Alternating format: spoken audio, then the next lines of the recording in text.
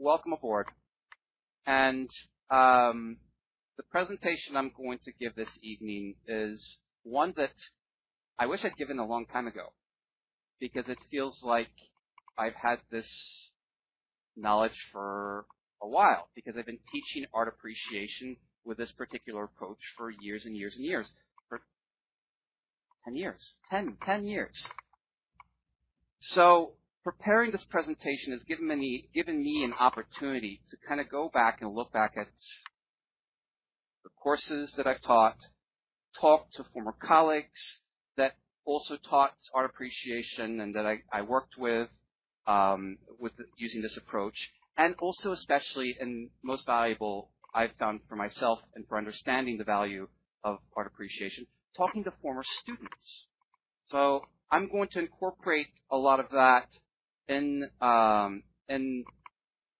this presentation. And the former students that are adults now and that are articulate and thoughtful and can look back on their education and see what was meaningful and what was valuable. All right, Liz, I'm glad you invited yourself. Excellent. Okay, great. So,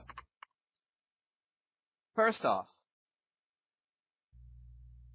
I want to talk a little bit about what comes to mind with art appreciation and why people do art appreciation. Because I think what you're going to see with my approach is going to be a little bit different. Those of you familiar with touching the art, you understand this. But I want to set out what people commonly think of as art appreciation. And I did a little bit of research. I talked to a lot of parents. I went to Facebook groups and engaged parents in why they saw art appreciation as valuable. And I saw some common answers.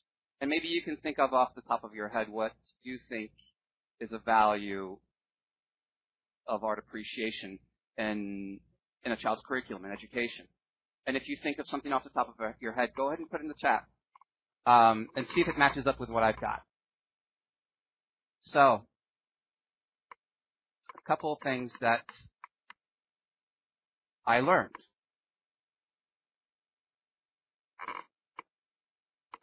First of all, it is a creative outlet. And the first thing that people think of when they think of art appreciation, they think of painting or drawing or making a collage or sculpting something. When I took an art appreciation class in high school, the thing that I remember doing is making a kind of mug out of clay.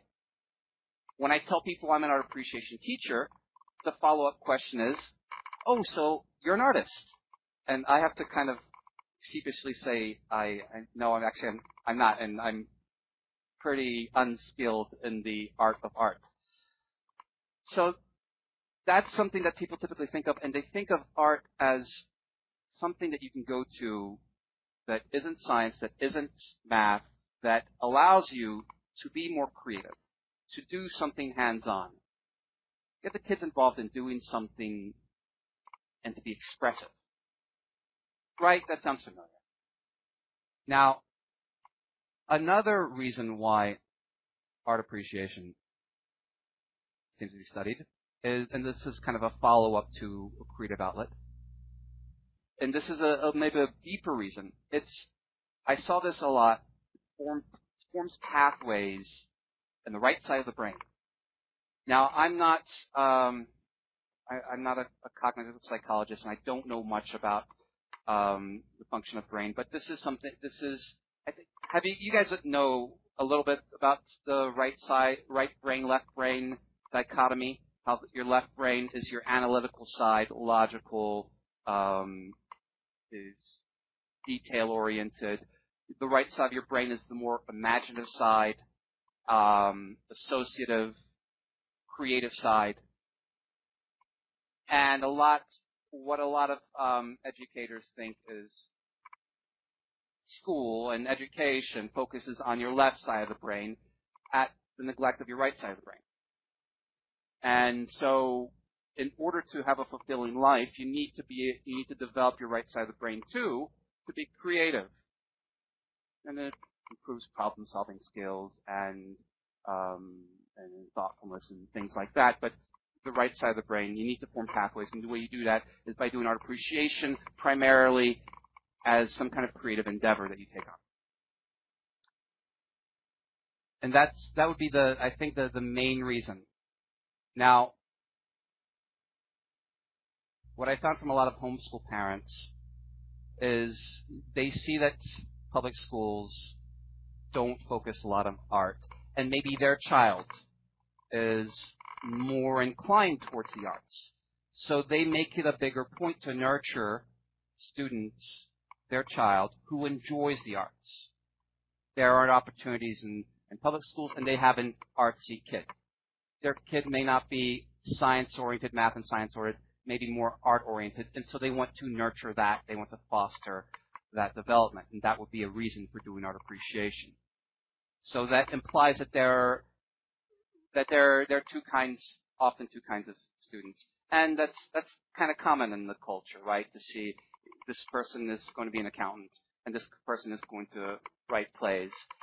So you see that dichotomy, and because public schools don't focus on the creative people, you need to have art appreciation outside of that to foster that. And then there's one more element of art appreciation that I found very common, and that is as an integration into other subjects.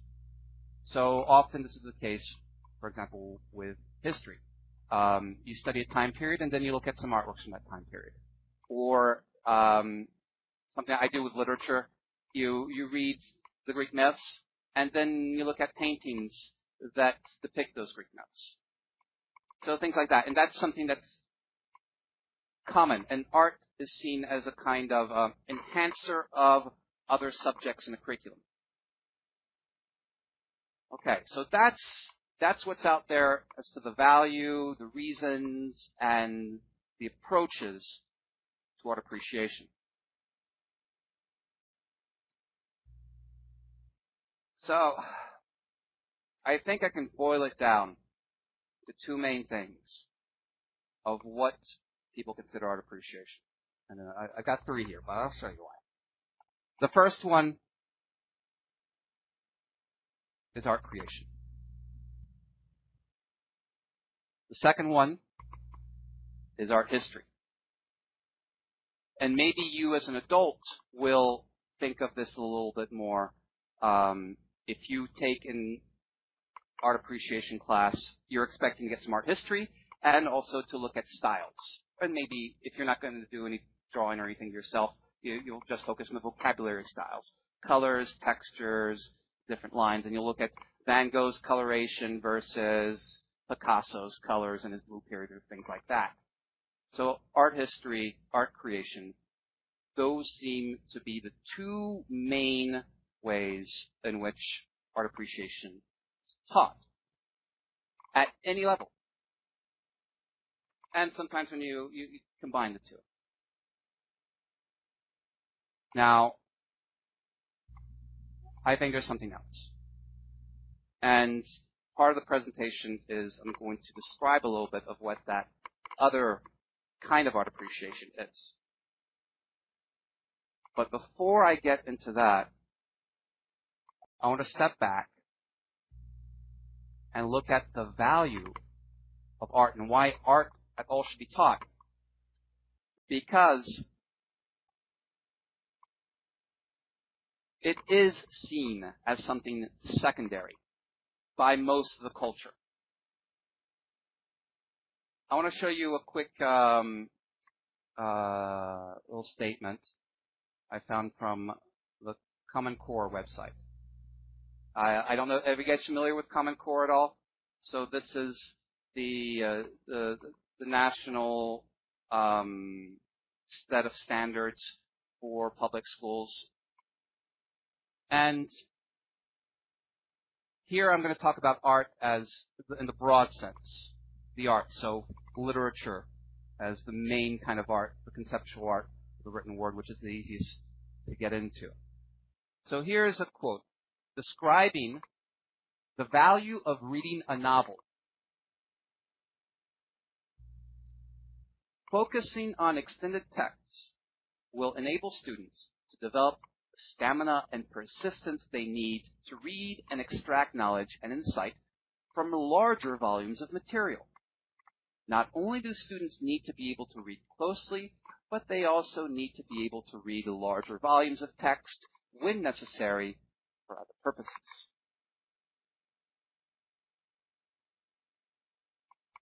And this is indicative of the approach that Common Core is taking towards English classes, where they've diminished the amount of literature, poetry, and novels, which is the main way that art gets taught. And the reason they're doing that is because any kind of writing suits the purpose, whether it's a manual for how to make a computer or the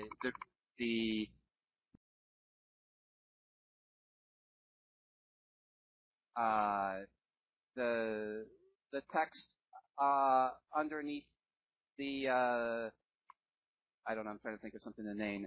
The text and the car door, when you open the car and you have a little warning sign, and you've got to be able to read that, extract proper information, and summarize.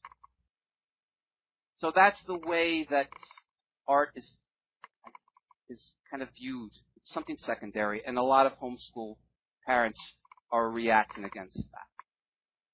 Now, I want to make a quick defense of art as a whole and why it's important. And this is not the main point I'm going to make, but I think it's important to see the deeper value of art and why it's important in a child's education. And I'm going to approach it from the perspective of the arts as a whole, which is going to include literature as well as the visual arts. And one of the points I'm going to make throughout is that literature and the visual arts are going to be intertwined.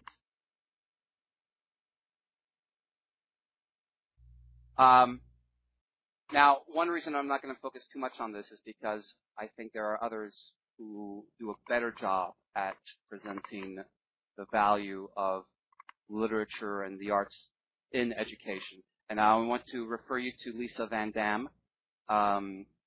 She is a brilliant literature teacher and has written a lot on the value of literature. And she has a blog, lisavandam.com, and you can check that out to get a lot of great ideas on how important literature is in a child's conceptual development, in a child's education. Okay. Let's see. I see a hand raised.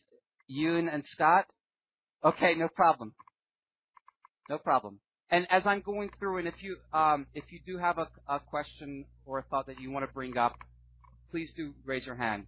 And please use the chat as much as you like and as possible, because I enjoy seeing the interaction. Now, typically for a class, what I'd have is everybody would be unmuted and you could interact and maybe even get on video. But because we've got a short period of time and we have a lot of people on board, I want to keep it going. But please interact with me through the chat. So I like seeing, even though if I don't get to read, I like seeing the feedback.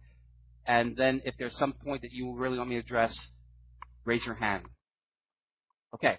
So just very quickly, the value of studying art. A few key points. One, there's no frigate like a book. And this comes from an Emily Dickinson poem that I like. There's no frigate like a book to take you lands away. You get to go live the lives of all kinds of different people, whether it's a hunchback in medieval Paris or a traveling mariner escaping monsters in ancient Greece, or a young girl coming to live in a new home in England after her parents died. You get to live these lives. You get to go to these places. You get exposed to the vast panoply of humankind and human potential. Next, art is purposeful. And this is a phrase, seeing the intention of details, that one of my former students mentioned to me when I talked to him. And I love that phrase because it kind of makes it sound like it's attention to detail, but much more important than attention to detail is intention of detail. Everything in an artwork is purposeful. and developing a mindset to look at your life, the world, the people around you, with the thought that there's meaning behind things. That you can, it's not just a bunch of chaotic flux that you can't make sense of, oh, who knows. It's not that attitude. When you read good novels, when you look at great art, you become someone who has a habit of looking for meaning, the intention and details. Okay, next. A vision of what is possible in life. And so this kind of goes along with the No Frigate Like a Book. And it gives you images of people that you can aspire to. It gives you images of characters that you don't want to be like. And it gives you scenes of moments that you can have in your life.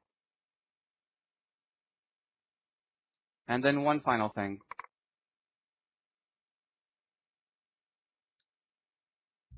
Experiencing art leaves you with a memento. After you go through a novel, you carry the characters with you. Despite, I love To Kill a Mockingbird, and Atticus Finch is one of my favorite characters. And I always consult Atticus Finch if there's something that I'm confused about or want to do, or I get angry with somebody. I ask him, okay, so Atticus, what would you do in this situation? And there's a line from a poem that I like. Keep a poem in your pocket and a picture in your head. Keep a poem in your pocket, kind of take away something with you that you're from literature that you're always going to have around, and a picture in your head, an image. And I like that combination because a poem is the conceptual, the words, and an image can immediately come to mind as a vision of something. And art is distinctive in that way because you can have that immediate image. And that often is very powerful. Okay, so that's my defense of art as such and why I think it's important as a whole. Now, going back to that other kind of art appreciation. Now, the other kind of art appreciation I'm going to talk about is going to be called reading an artwork. And actually, I don't want to show you this yet. Let me go back to the blank screen because I want to tell you a quick little story. You guys ready for a quick little story? So, this past summer I went on a road trip and I got to see all kinds of friends I hadn't seen in a long time. And a couple of those friends, who just recently had a child. I hadn't met the child before, and a wonderful little girl, not quite 2 years old. I got to meet her and visit with her and participate in story time right before bedtime with her. And I found something really odd about story time that my friend was doing. He had a beautiful picture book with, the words of the story, and he started reading the book. And you know what? He wasn't reading the words. He was looking at the images and describing the images. And I thought that was interesting. But I didn't say anything about it.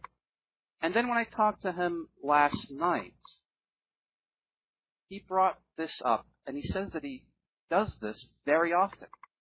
And he found that looking and describing the images to his daughter was the way to keep her engaged in reading, because when he would start reading the words of the story, she wouldn't be too interested. And then I asked him this question. I asked him, did the words of the story match up with the drawings, the images? And he said, no, they didn't. And what his daughter was interested in was looking at the drawings and seeing and hearing them described. And when he mentioned this, a memory of mine came up. of an experience I had with my niece Quinn, where she's a little bit older, 2.5 maybe, where she read to me a bedtime story, a story about Ariel, Little Mermaid. Oh, and I can show you this now. Let me go to here. Story of Ariel, Little Mermaid. And what I saw was, of course, the words were much too complicated for her to read, but her reading was looking at these images and describing them. Now, I got a little bit of a video of this, and I want to show it to you. And I want you to notice a couple of things in the video that I'm going to show to you. I'm going to show you how she really focuses on the drawings and also is very dramatic as she describes the story. So I'm going to turn off my video for just a moment, and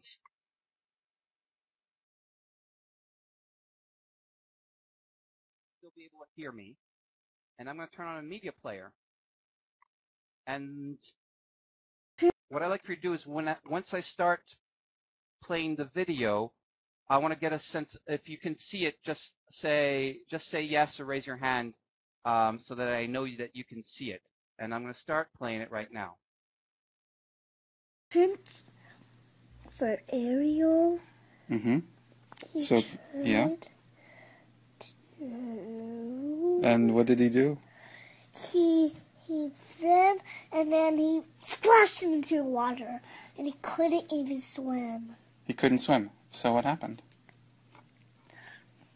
Ariel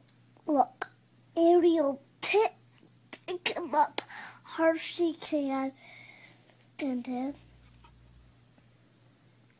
what did she do? The sea witch. No! What happened with the sea witch? The sea witch wanted to give her legs, and then she couldn't. Her dad said, "Get away from that human. They're dangerous." For the sea witch of the sea witch. Okay, and I then could what go on happened next? forever and ever with this. There's so much adorableness and cuteness to that. But I just want to give you a quick taste of this because it's going to be and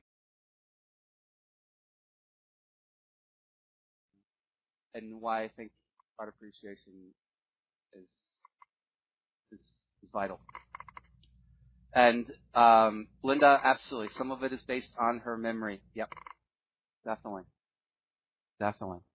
So,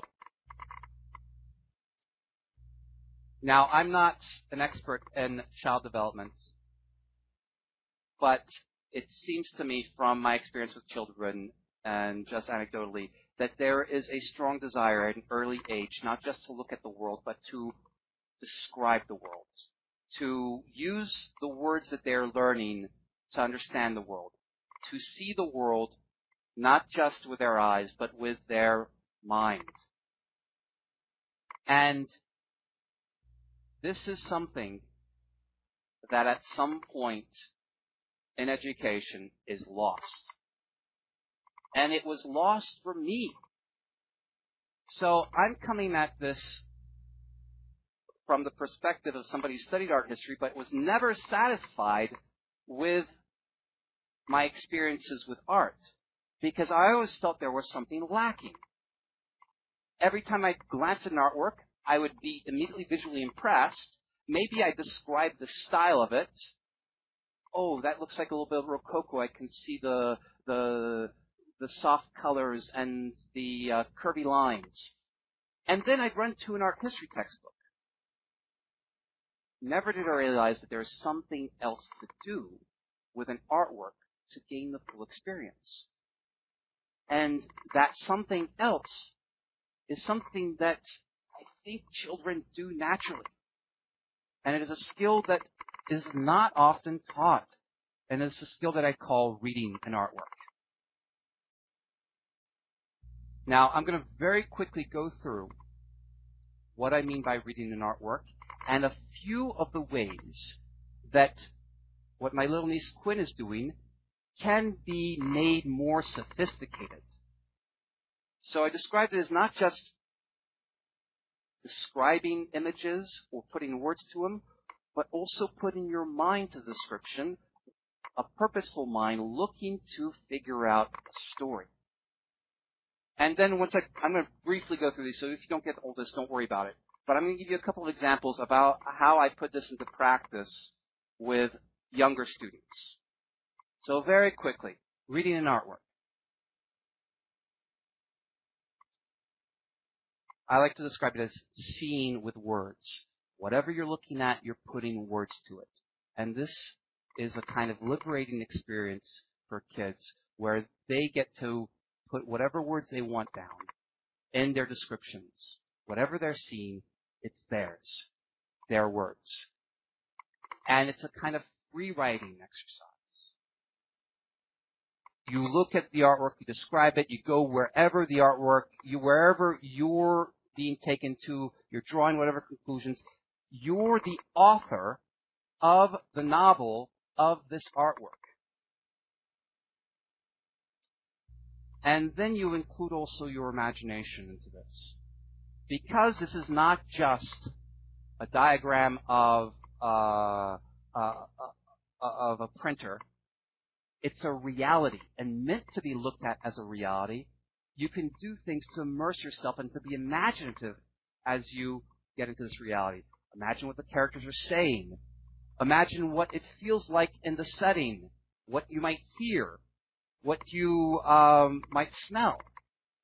Imagine movement, because there is implied movement in the visual arts, in a depiction.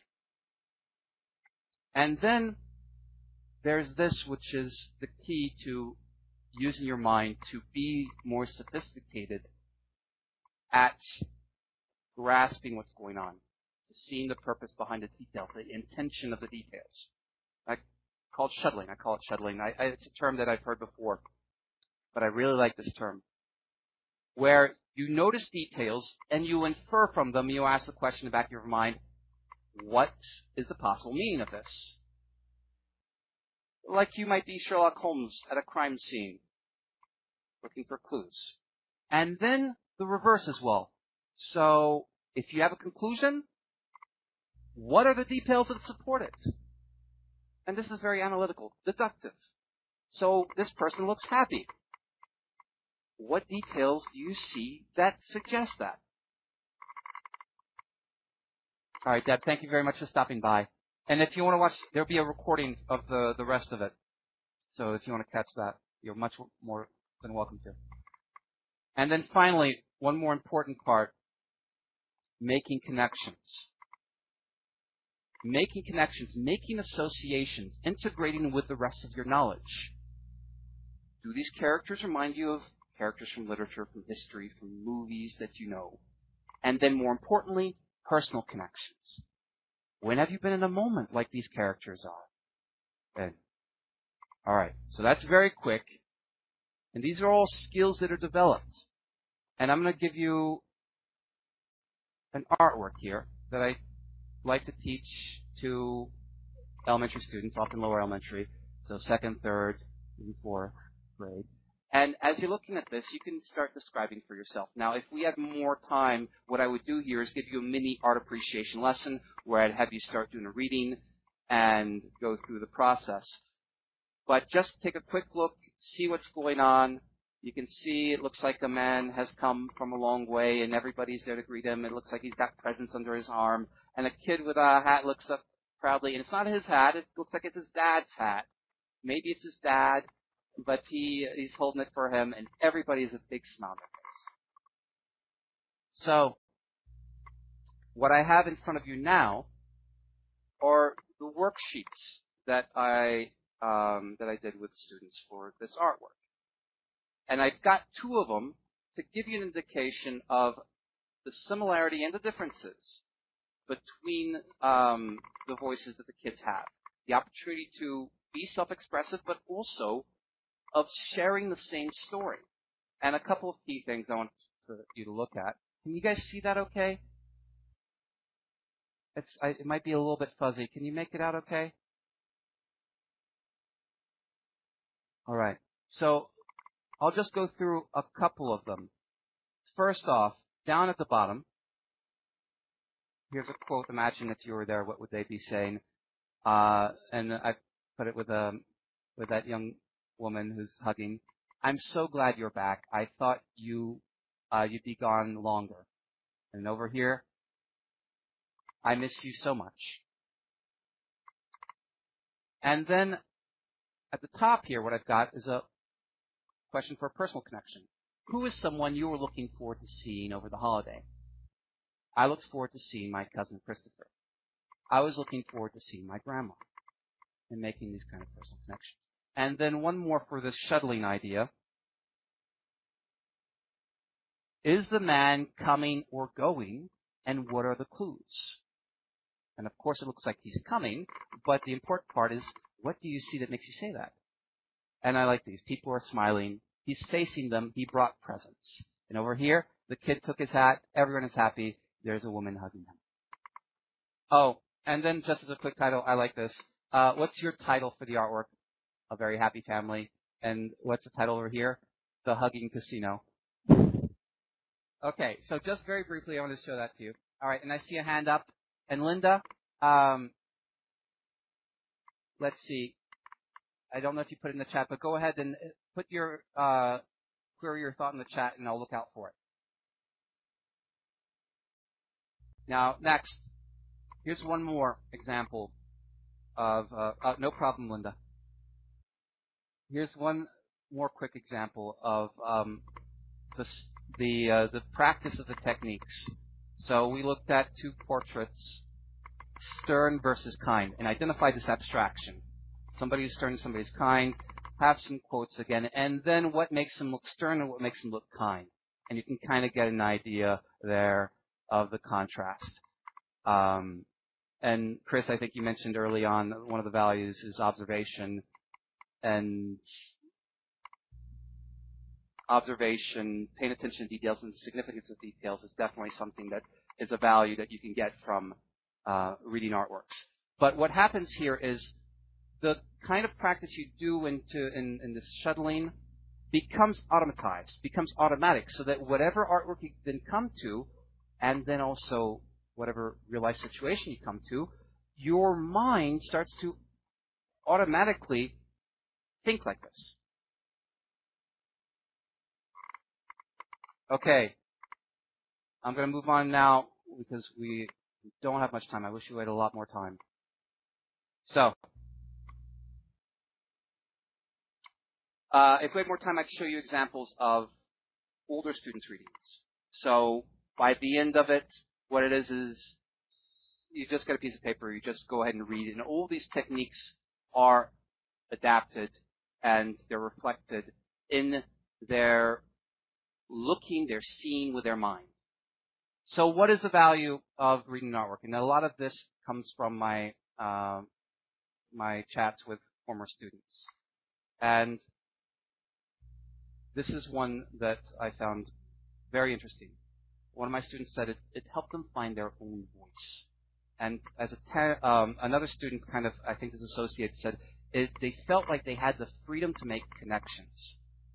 That when they were looking at this artwork, that there was something personal about it. In the reading of the artwork and in the associations they were making. That artwork, as my student put it, that artwork can remind me of my grandmother. And it doesn't remind anybody else of their grandmothers, but it reminds me, and that's valid and that's important. And then what I would have students do is read their readings and make their associations as we're in a group. And what they get to hear is they get to hear others' views of that artwork and share their own. And I think that helped them, I think, find your own voice, having an idea of their personal identity and expressing their personal identity and seeing how it's different and similar to others and getting ideas from others, I think is very valuable. And doing readings of an artwork as a class is something that works very well with that. When you're reading a novel, you read and understand the novel first, and then you can have discussions afterwards. But the process of reading an artwork is your own voice. And that is something that you can express. With a novel, the process of making it your own is your imagination, what you see. But that's not something that you can express very easily to others.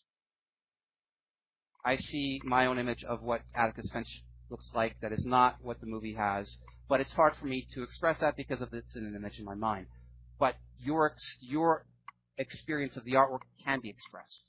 And I think that's the root of where you find your own voice and you have that freedom to make connections. Next up, and this is a phrase that I got from a former colleague who's a science teacher I spoke to, who trained with me to be an art appreciation teacher and art appreciation, and loved teaching art appreciation. And he saw art appreciation as a microcosm of scientific observation. So you have an artwork which is self-contained, where everything is purposeful, and it's your job to observe and to pick out and to ask the questions to come up with an abstract meaning, which is essentially the same thing that you do when you are looking out at nature. But he said that that's, as a science teacher, that was more challenging to do because there's a lot of setup in order to show certain laws of nature, or it took a lot of time. So if you're going to observe the phases of the moon and record those and see the repetition, then that can be very challenging because you've got to do it over time. But in the span of 20, 30 minutes with an artwork, you get to do that. So it's a microcosm of that approach. Now, the combination of these two is something that I think is fascinating. There isn't this dichotomy between left brain and right brain in the process of reading an artwork. It integrates the two. And they're both essential for the kind of experience that you want to have that's meaningful, that's powerful with an artwork. So here's my final statement. Reading is a process that involves both observation, analysis, logic, as well as imagination and associations to create a powerful emotional experience with the artwork. Okay. So, if I were to go back and say what's the value of art appreciation in a child's education, it gives them the opportunity to practice these skills that are assertive in understanding and enjoying great art.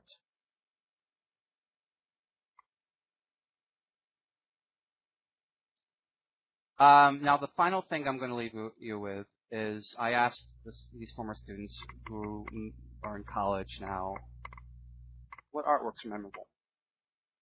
And I'm going to harken back to the original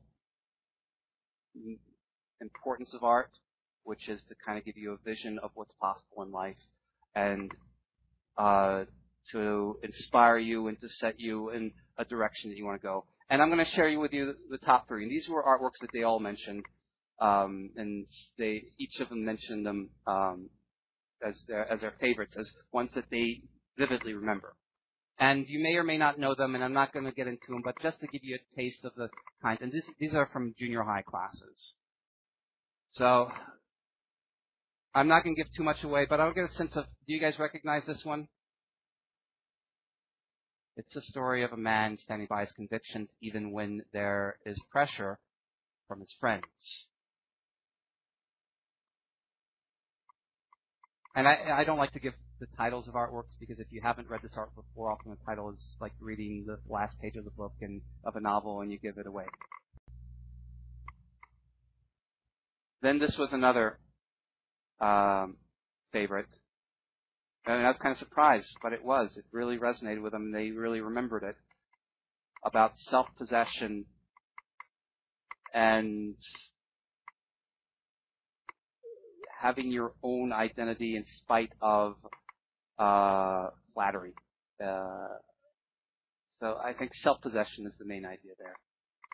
Have you guys seen this one before? Maybe this one's less familiar. And then one more, and this is the one that seemed to be most acclaimed. Jean-Léon Gérôme. And if you guys are interested, I'll stick around and you guys or if you want to do a screenshot right now and do a Google image search, you can find a better image of this. And then there is this artwork. Tragic, but I think through the tragedy shows the importance, the grandeur of the choices that you make in your life, whether in romantic love or in dedication to your convictions. And this is one that's featured in my book, Touching the Art. So I'm not going to give away the title because the title kind of gives away, but I'll give you the artist name, John Everett Millay. John Everett Millay. And if not, I'll give you some more later on. So this is what they took away. They had this image in their head, like they have a poem in their pocket, image in their head. And they would not have found these artworks so meaningful if they did not know how to read them. And go and as part of the reading process, have them sink in and see the deep personal connections that these moments and these things have. Okay. I want to pause very quickly right here because it's 9:49 and I promised a 45-minute presentation. Now, we did get started a few minutes late, but if you need to leave, I want to say thank you very much for joining me. I'm going to give a few tips in just a moment on what you can do. But I'll be posting some more stuff on how to follow up on the Facebook event page. But thank you for joining me if you have to leave. But if you have a few more minutes, stick around.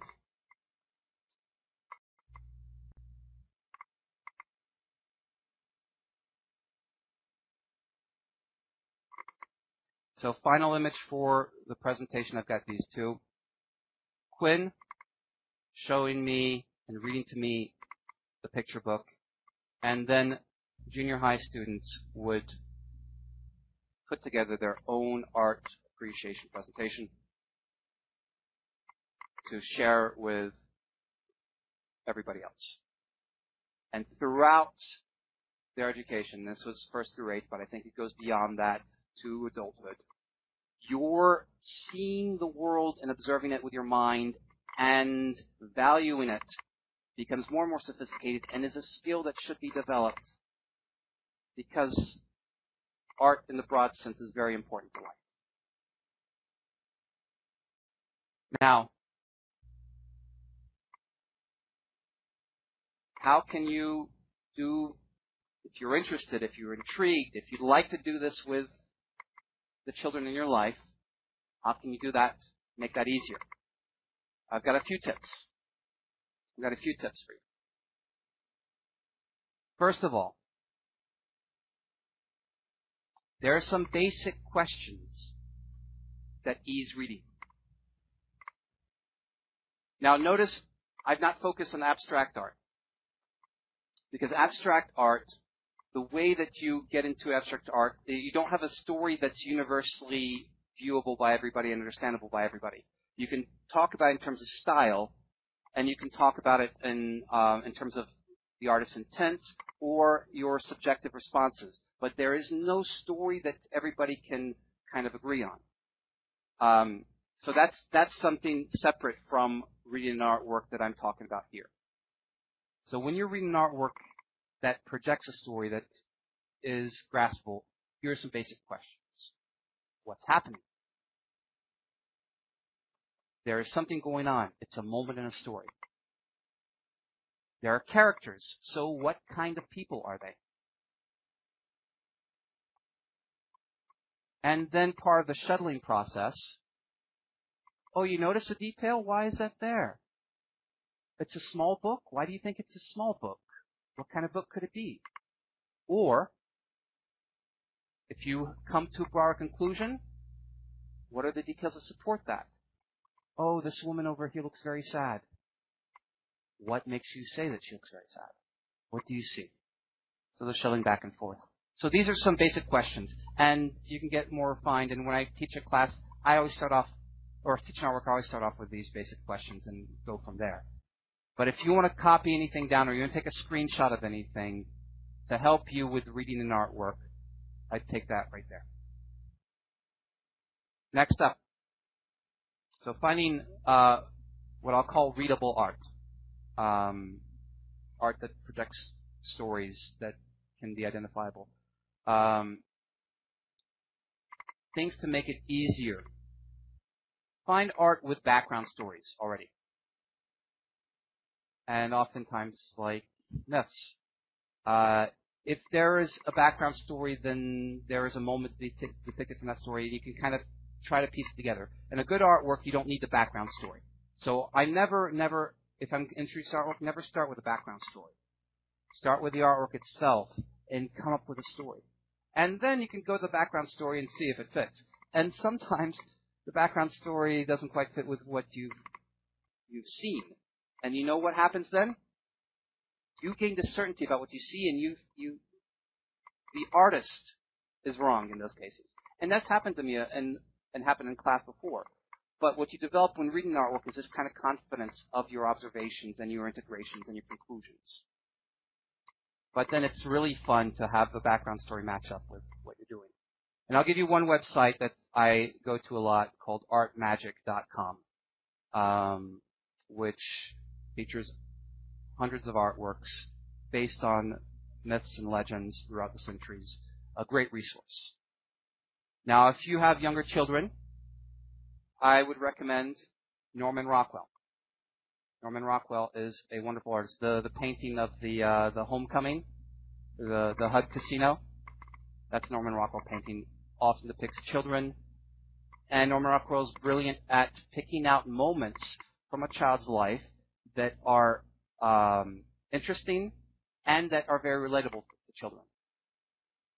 And then one more resource that I'll give you here is a site called IamAChild.wordpress.com. It's a blog that's been going on for years, and I've been using it for years, which just posts artworks from throughout history featuring children.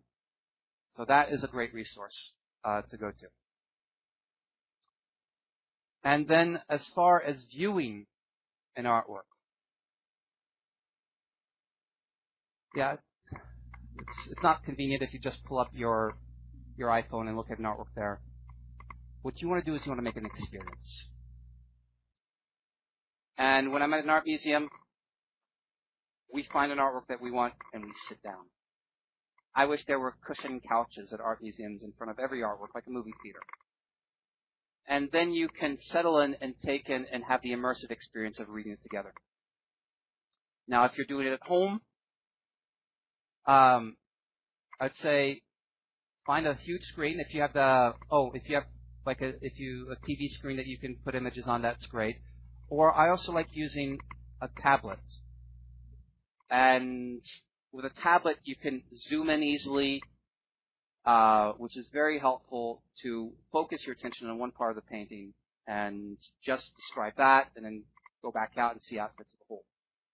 And find high-resolution images. And you guys are all internet savvy, but what I do is I just go on Google Images and click the search tool that's for size and click large and find the painting, the same painting that comes up over and over again, but in a large size, and get that one. And then one more thing. Oh, I've got a gift for you. I forgot to mention that at the beginning. I've got a gift for you. And the gift that I've got for you is or some scripts for reading a lot of artworks.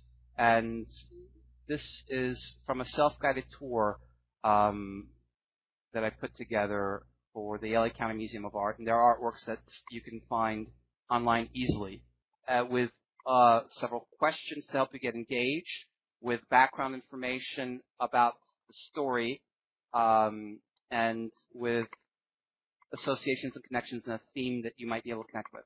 And it includes these two paintings, the two girls reading and this tragic moment. So there's a wide range of paintings. And to get that, let me give you the site.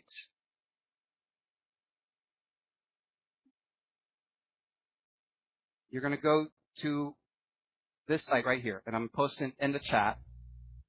You can copy and paste this. I don't think you can click on it, but you can copy and paste it and go there immediately, and you can download that right here, right now. So download that. Go ahead, do it. You'll have it on hand, and if you want to engage and make use of any of those, it's there for you. Now, if you get there, yeah, absolutely. Please do share this. Please do share this. If you're there and you are interested in a couple of things, and this is if you want more, then first off, if you haven't read my book, it's very simple, very approachable, it's short, and it's like going on an art tour with me. That's how I tried to write it. So Touching the Art book I'd recommend that, and you can get that right now if you like. It's as an ebook, as a PDF file. Now, next thing, I'd like to start teaching art appreciation classes for children. I've done so with adults, and I've done so many years in a live classroom, but I haven't done so online yet. So I want to start teaching art appreciation classes for children online. And if you are interested in an online art appreciation course, I'm imagining once a week, 30, 40 minutes during the day, maybe Thursdays, and different classes. So I would have maybe one a lower elementary, like a second, third grade, then an upper elementary, maybe like fourth, fifth, sixth, and then maybe a junior high, where it becomes more sophisticated. And so please indicate to me when you go to this page for the free download, please indicate to me right here, I've got a couple of questions. Which TTA courses are you interested in?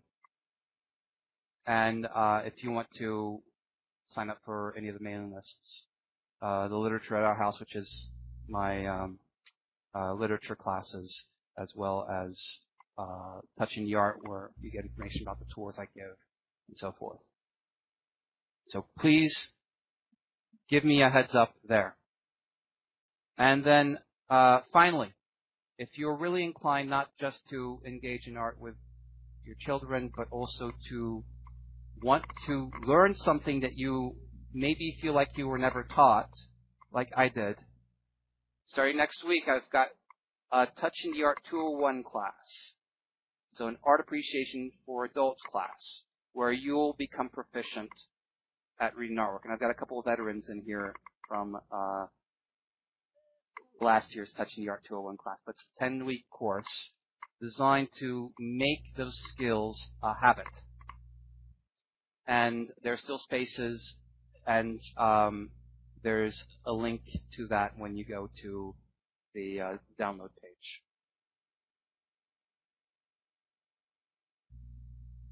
Okay. Thank you very much for joining me. If you have questions or thoughts, I'll take them now. If you want me to go back to any part of the presentation, any of the artworks, I'll do that now. If you've got to go, thank you for sticking around for an hour.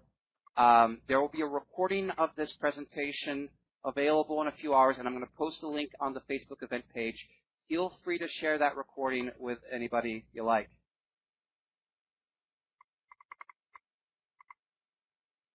All right, and I'm going to, you're going to see a lot of my forehead because I'm going to be looking at the chat for a few moments. If you have a question that you want to address, raise your hand because my chat scrolls by pretty quickly.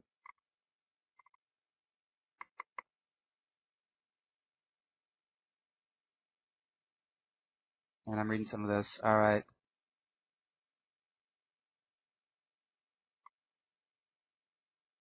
Yeah, Tool, see you in TTA 201.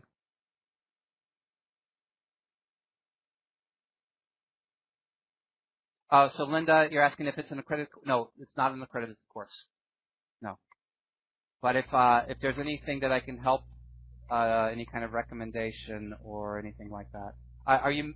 I want to make sure to know what you're talking about. You're talking about TTA 201 because I make it sound like a college course. Yeah. So, or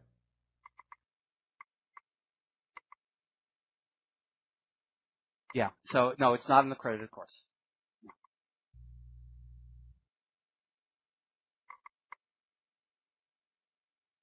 Maybe one day.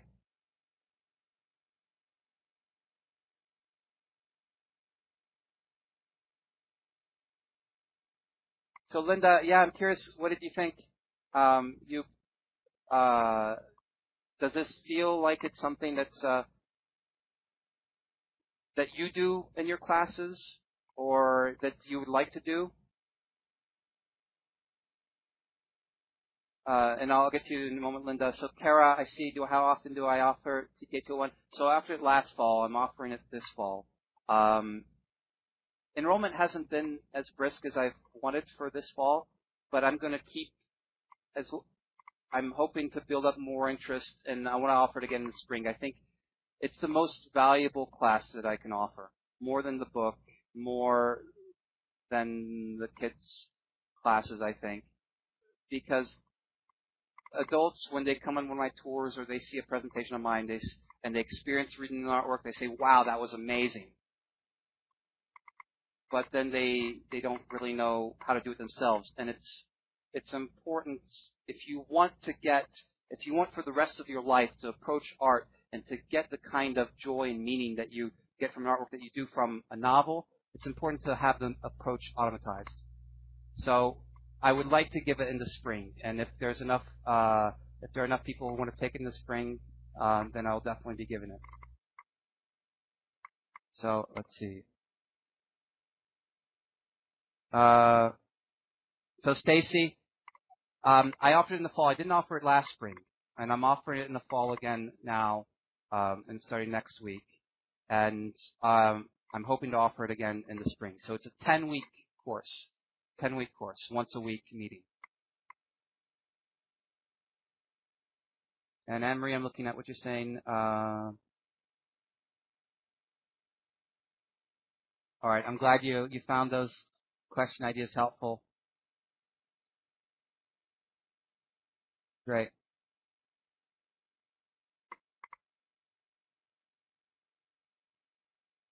And let's see. And Linda, you say you teach childhood, pre-K, kindergarten. Simplified for the kids, yeah. And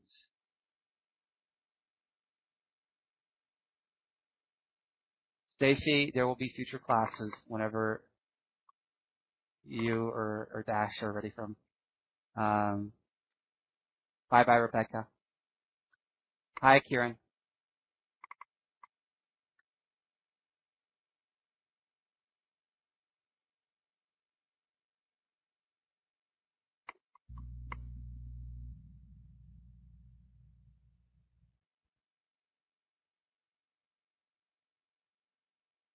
All right, any final thoughts or questions? Anybody else before I sign off?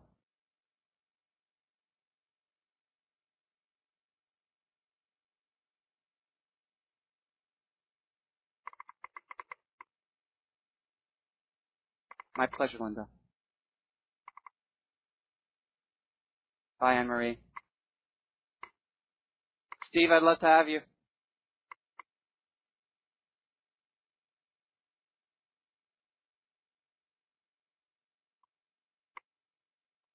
Bye, Stacy.